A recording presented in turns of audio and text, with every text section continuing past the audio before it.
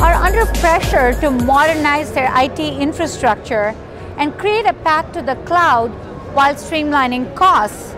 And it's a challenge because a lot of financial services firms have a lot of legacy data. Sometimes the data is even what we call zombie data belonging to users that are no longer in the company, and nobody knows if that data is used or inactive, and because of long retention periods, it's hard to delete that data. So how can financial services firms modernize their IT infrastructure, modernize their storage, and streamline costs while still maintaining their retention policies? IBM Cloud Object Storage and Komprise enable financial services firms to do more with the same and to modernize their storage infrastructure. With Komprise, financial services firms can get a full analysis of the data sitting on their current network attached storage or NAS environments.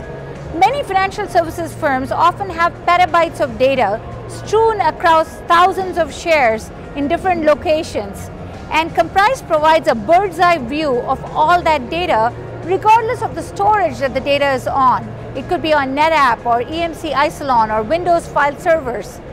And Komprise shows you how much of that data is zombie data, how much of that data is cold, how much of that data can be transparently archived to a solution like IBM Cloud Object Storage, and how much a customer can save by following that path.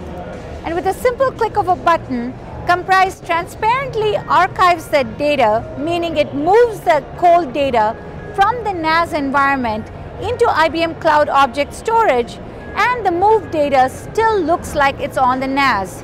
So for users and applications, they can continue to access all the documents exactly as before with no changes.